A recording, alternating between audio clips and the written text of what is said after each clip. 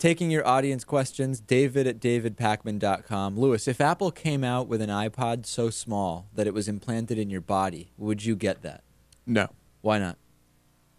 I just don't like the idea of being implanted with any type of electric device. But isn't that the direction we're going? And don't we already have some of these? Some people have experimented with it, yeah. Yeah. Yeah, I don't think it's healthy. We used under-the-skin tracking devices in dogs. Wouldn't that be convenient if you could just, touch your finger to your computer instead of that white Apple cable, download all your songs, and then they would just play in your head the entire time? Or maybe even better.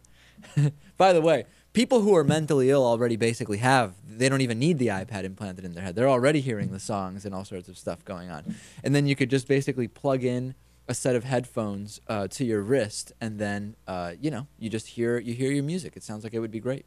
So you would do it? No. Okay. I guess that answers that. But aren't we going in the direction of mixing human and machine? Probably, yeah. I mean, if you can already get artificial heart parts, is it really that different than having an iPod implanted in your body? Well, the difference is one of them keeps you alive. Right. So you don't really have a choice. Either you get this implant or you die. Some people really depend on listening to their music. I'm not one of those people. All right. I'm not either. I wouldn't do it.